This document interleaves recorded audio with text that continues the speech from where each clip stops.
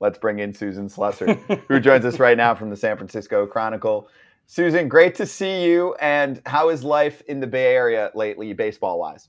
Well, it's very interesting. Technically, I'm in Milwaukee right now with the Giants, but beautiful Milwaukee.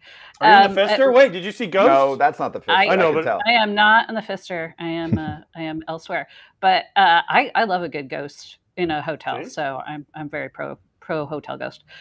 We love AJ in the Bay Area. He knows it. Well, Susan was always nice to me. So I appreciate. I think we had our moments, AJ. He's a We've had this conversation in person, and I always told her she wrote some stuff about me, but I always appreciated the fact she was a professional about it. She would show up and she would talk to me before she would write the article, and that's all you ask as a player. You come to me, write whatever you want, but at least give me a chance to respond. And Susan was always great about it. She's not one of those people that writes the article and hides. She'd come up, and I have nothing but respect for Susan. Susan, your thoughts?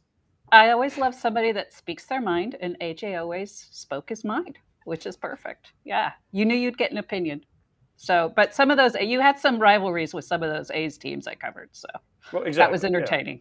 Yeah. Of course, but that's what it's about. It's all what it's all about. Yes. We saw Marcus Stroman give and you guys were saying it was too much. Whoa. No. I absolutely loved it. Okay, more personality. We need more personality in the game. Absolutely. Thank you. I know AJ's been excited to ask you like a very simple I only have question. one question for you, Susan, since you're you don't. You have more, but this is a big one. This because you were the A's beat reporter for years when I played. 10-41. Yep. Go. Woof. I mean, I can't see how they don't lose 110. You know, it's ugly. The fact that they've shed like almost any name there. I feel so bad for Mark Kotsay. He knew, the direction they were headed when he took that job, but I don't think he could have imagined kind of the depths that they're going to reach. With a majority of their players are not quite big league ready. It's just sad. And then there's no fans in the stands. They've been chased away by ownership, constantly disparaging the ballpark, the fans, outright insulting the fans at times. It's just awful. It's really, it kind of breaks my heart for everybody still there.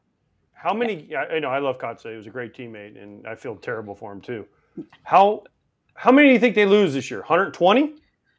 Think they break the all-time record? Do you think they break the all-time record this year? They have 10 wins. We're 50 games. We're a third of the way just about, and they have 10. I can't discount the possibility. I really can't. It's pathetic. And they'll probably trade more or get rid of more or do something else. I mean, and this isn't the front office is doing. This is ownership. David Forst, Billy Beane, obviously they're some of the best in the business, and they want to win. That is a competitive front office. So I feel bad for them too. What a terrible situation. Ugh. Hello, Susan. How are you? How are you doing this lovely evening? I am great. I am happy to be in Milwaukee. Yes. Nice. I've been there a lot. Old stomping grounds. Just quick question. What is the reasoning behind the A's ticket sales, the raising prices? That is such a great question. I mean, it's not just that they raised the prices, including for their season ticket holders, which they didn't have that many of to begin with. They did stuff like they took away all their amenities at the same time. They took away their parking. They took away their discount on concessions and merch and all of those kinds of things. Like, that is a slap in the face. Why would you do that?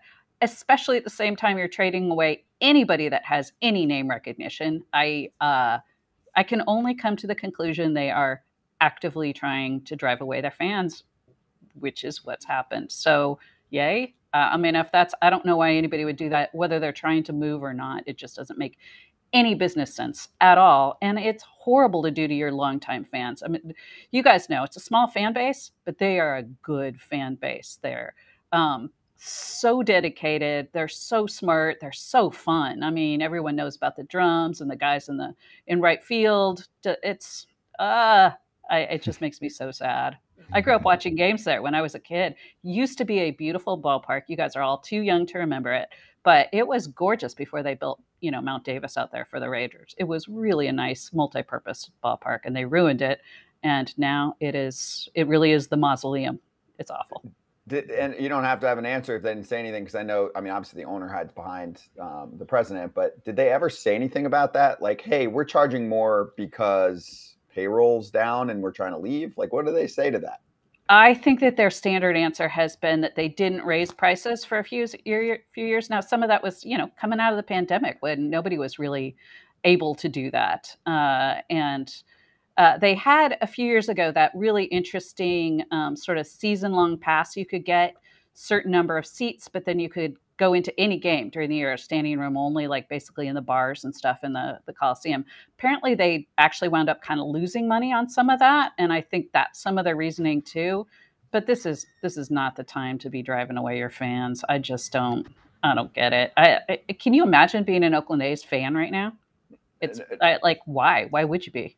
We try and be there for them in every aspect possible, bringing on current, but also former A's, and actually getting like real questions and answers out of them about what they're dealing with, or even former players like Chris Bassett has talked to us about, like the text group that he's in with all these talented A's that they've traded away. So what I wanted to ask you about on that front is Sean Murphy. This is a young guy, had team control left. And I know they were emptying the cupboard, but it's not like he was super expensive. And clearly he looks like a superstar. He goes to Atlanta before even playing a game, signed 6 years, $73 million guaranteed. And I know he can make a little more if they pick up that club option. That would make it $788. Could they not have done that? And if they did, do you think he would have accepted it? I mean, you could say this about almost all of these guys that they've let go or traded. I mean, the first indications they were in trouble, as far as I was concerned, was when they didn't even give Marcus Semien a qualifying offer. Are you kidding me? He's a Bay Area guy, their shortstop, steadiest person on the team leader, no qualifying offer. I mean, he probably would have left, and then you get the pick. They wouldn't even risk that. Terrible.